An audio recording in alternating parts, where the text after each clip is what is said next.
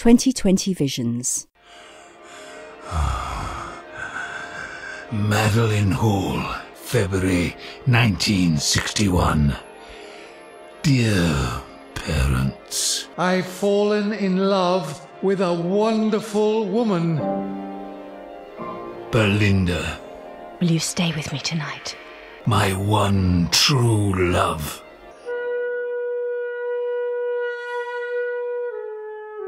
Natasha, You screwed my mother on that bed and never said a single word about it. Natasha, I hate you. Leave me alone. Lucy. I'm expecting. Pregnant. So I'm just the stud. Get out of my flat, bastard! Alec, love, Belinda. I'm nearly certain that I'm 2 months gone. Belinda, my one true love. Episode 4.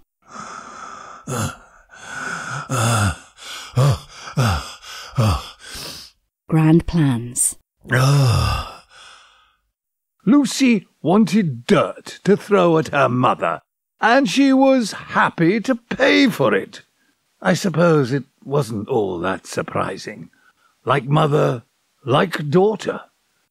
I remember how Nasha seemed equally delighted to throw dirt at her daughter.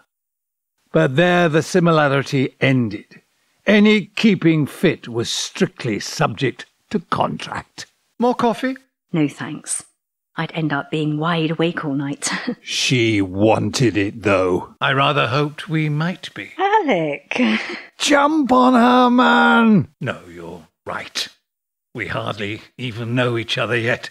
We mustn't get ahead of ourselves. We'll soon be together. The question isn't whether, not for me. It's when. Then why don't we start planning? Pathetic. Let's. Where shall we start? The wedding! White, in church. Oh, Alec. I'm afraid we shan't be able to. You can't get married twice in church. It would be nice, I know, but I'm afraid it's second time around for me. Of course. Oh, well. Can't win 'em all. A shame, though. Getting married in the town hall doesn't have the same appeal. It's all right. All that really matters is what we'll be promising each other.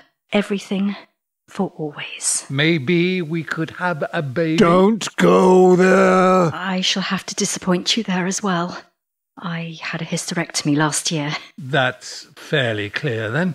I do hope you hadn't set your heart upon us starting our own family. You said you had a daughter. What will she think? Oh! Lucy? Nothing much. We're almost out of touch. How come? She took a job in modelling and gave up studying. I disapproved. We fought. She moved to Walton of all places. What a dump. And vanished without trace.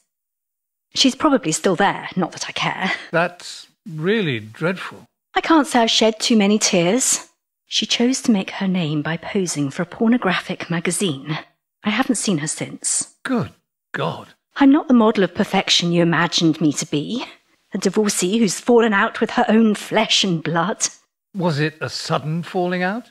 Your husband, I mean. It was just a lot of little things. We were unbelievably naive to marry in our teens, and to conceive a child when we were barely out of school. It's scary now to think I didn't have an inkling of how permanent it was, how fundamentally my life would change. I don't think he was interested in me. Not really. It was just the novelty of being... Anyway, the novelty quite soon wore off. He wanted any opportunity to go. Poor Lucy was just 2 years old when... Oh, what use is there in raking over ashes? But it was the making of me. I'm so glad he left you. If he hadn't, I wouldn't have wasted my time with you, Nasha. Don't you think it's strange how unexpectedly your life can change because of something fleeting? One chance meeting? One small quirk of fate that seems just circumstantial at the time? Is there some secret you find hard to speak about? She looked into my eyes and plumbed the depths of my soul. Here, take my hand. I understand. You're not a hardened criminal on the sly. No. Or a spy. Good God, no. It's your first love, isn't it? It obviously hit you hard. I'll do the best I can to make up for the aching pain of it, I swear. Like hell you will. The wedding, then. I'm not sure I could bear the town hall either. Tell you what. Torcello! Torcello! What's Torcello? The first island settlement of Venice. Rather desolate these days, but wonderful. There's nothing left but an incredible cathedral and a little church next door, and not much more besides. But how could we get married there? Well, if we were to go there, we could get the Vaporetto from the city. We could have the whole place to ourselves. There wouldn't be a soul this time of year. We could get dressed up in our wedding gear and stand there side by side as bride and groom and plight our troth for as long as we both shall live, and go back over the lagoon and have our honeymoon in Venice. Wow, that's brilliant. Then we can fulfill the town hall side of things when we get back. And this place gets the sack. Mine too. Let's buy a new flat. Then it will be truly our home. Yes. Let's kiss on it.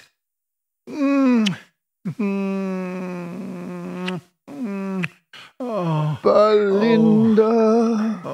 I've got to go.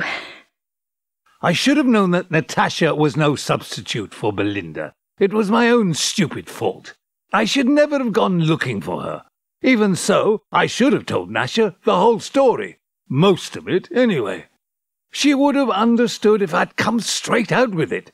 She would probably have loved me, really loved me, instead of, oh God, what an idiot I was. And then, to cap it all, I went looking for Lucy. The warning signs were there right from the moment she saw me. I should have known. I was just digging myself into an ever deeper hole. You're quite a raging sexpot for your age. I was invited to attend twice-weekly fitness training sessions in Lucy's flat. I'm glad to see I am. In spite of my senility. Always followed by an equally energetic interrogation. I wonder what she'd say if she could see us two here now. Old silly cow. She'd not be keen on you being seen in public with such riffraff. And she'd be well miffed with you for latching on to me. Oh, hark at Connie. All I did was to oblige your ladyship. You made the first move. Was she any good in bed? Must you... It's so unedifying. I'm just interested, because you said the honeymoon was one of your most... Oh, don't tell me then if... Hell's bells. It's the difference between chalk and cheese. We had all these grand plans. We were in love. The whole commitment thing. But this is just a tit and bum affair. Well, frankly, yes. Oh, thanks a lot. I didn't mean... What I mean is it's great. Our physical relationship is really brilliant. But it's silly trying to compare it with... Hello? Yes? Oh, it's you. Hello, Nasha. No, pretty much the same. Same shitty lifestyle as before. Still scoring with a different man each night and whoring all. Well, what do you think? Is it any of your business anyway? At the time, I was convinced it was her mother calling, but now I'm not so sure. Ha! You don't say. Has no one told you that I might be old enough to know what... Now, it's funny you should say that, seeing I've got one right here beside me. The phone did ring, but for all I know, it might have been a setup. I wouldn't put it past her. He's quite nice. Mind you, he must be twice my age, so he could be another of your many former lovers for all I know. Course it's serious.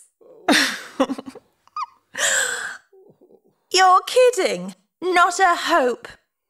But we're going off on holiday. To Venice. Here we go. Make him cringe. Did you really? When? One of your men friends? She was looking at me closely, relishing my embarrassment, and leaving long pauses while she worked out her next move. Be like that, then. See if I care.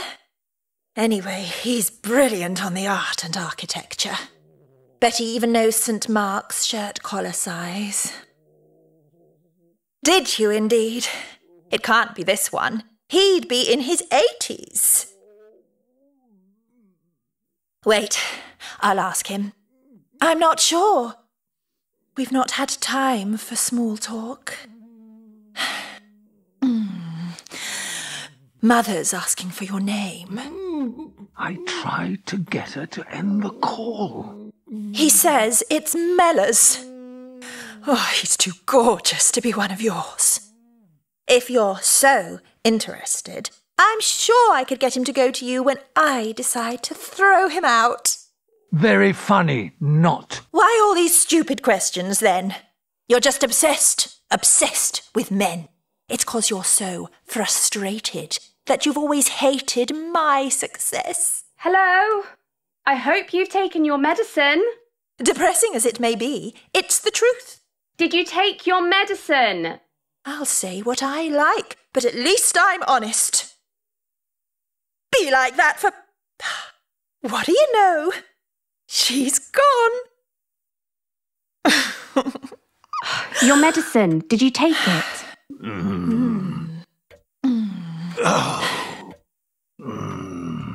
I did take it. It isn't there, is it? All right, so you took it. The question is where you took it to. I'm sorry, Roz. I disposed of it. I hate it. It's giving me bad dreams. Well, I'm sorry too, but the doctor has prescribed it, so you've got to take it. What sort of bad dreams? Memories. Things I want to forget. I'm sorry, but there's nothing I can do. You'll only get me into trouble. You're breaking your contract unless you act on the doctor's advice. They'll call off your care plan. They won't let me see you anymore. Report me then. I'll have to, unless you promise me. What will they do to me? They'll probably send Dr. Jean. I've got no problem with that. I quite fancy her, actually. You wouldn't fancy her if you knew what she's really like. She's got a filthy temper. She treats us like slaves, too. She loves to read the Riot Act. Professional indemnity, willful neglect of patient care, minimum wage idiots. Oh, all that stuff. Please, for my sake. But the dreams! You do want me to keep coming here, don't you? You know I do. If they call off your care plan, it won't be possible anymore. Oh, Roz, that would be too much to bear. I don't think I could bear it either. Oh, Roz. Tell you what, I've got some fantastic news, but I can't tell you unless... The cataracts? Medicine first. I hate these pills. Yes, I've swallowed them. Look. Well? Dr. Jean spoke to the specialist. They've scheduled your op for Tuesday week. Oh, Roz, thank you. I'm so excited. A little kiss to celebrate. Mwah, mwah. Please, Roz. No one's touched me for months. Not even you. Not since this stupid lockdown. Don't these doctors ever consider the implications for people's mental health? One little kiss from you would do me 10 times as much good as all your disgusting medicine. Nice try, Alec, but not a hope. You might report me for breaking the rules. Oh, no. That would be my lovely secret. We all have secrets, Alec. Belinda knew a thing or two about touching. She made me study with my back to her. She might be sewing or reading or doing the ironing. We were on opposite sides of the room. She could see me, but I wasn't allowed to look at her. We weren't allowed to speak to one another either. But every so often I would feel her warm hands on my shoulders and a gentle kiss on the back of my neck. Those were the light touch rewards. When I'd earned 20 or 30 light touches, I was able to cash them in for some serious touching in the bedroom. But she did have the occasional wobble and broke the silence. Oh, love, it's just not right. Perhaps I should work in the spare bedroom. I didn't mean your work. You mustn't go. I've never been so content with anyone. Nor I. You're just amazing. As if you had been sent here specially. Why so gloomy then? The difficulty's me. I can't see how. I'm far too old to be your lover. I don't think so. I can't imagine ever... Oh, my darling. Of course we're right. But I know how people think. Let them go on thinking anything they like. Why should it matter? Not here and now, it wouldn't.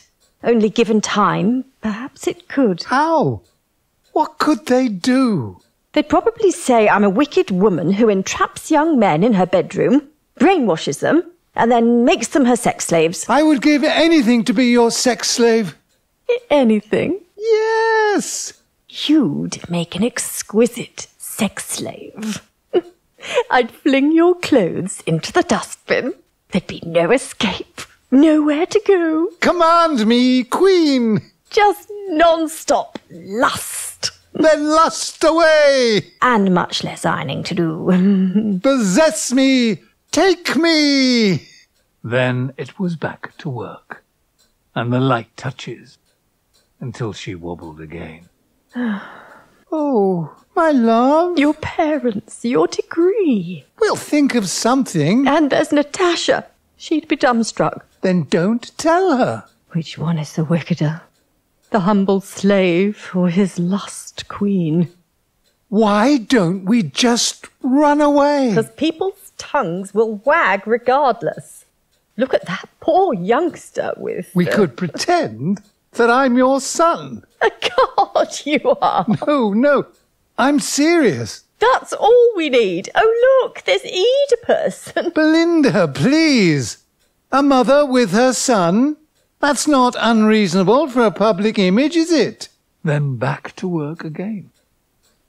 I didn't realize it at the time, but she was doing me a great kindness by making me see our relationship as others would see it. She was explaining how our relationship could ruin everything for me. She was telling me that I was free to walk away from it and go back to the future that my father had planned for me.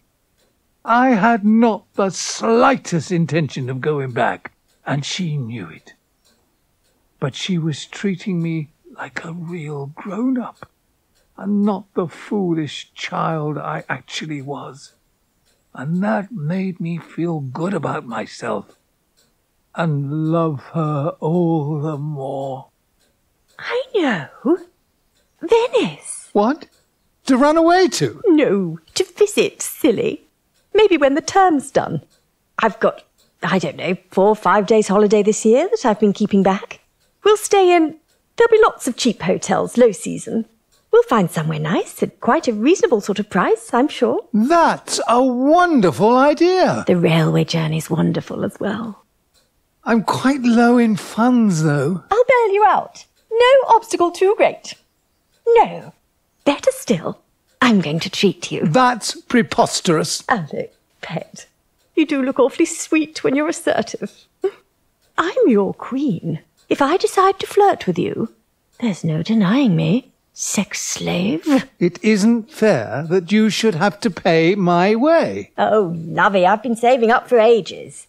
Tell you what, when you're a well-known concert pianist, you'll take me as your mistress everywhere you go, and spare me no expense.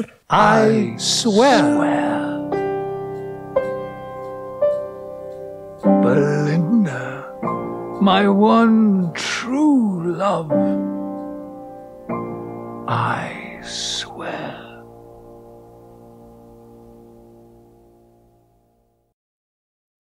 "2020 Visions" by Paddy Gormley, with Maurice Thorogood as Alec, Georgia Riley as Alec's carer in his 80s, and his 3 lovers, Sarah Lawrie as Lucy in the year 2000, Sophie Morris-Sheppard as Natasha, 1980, Olivia Busby as Belinda, 1960.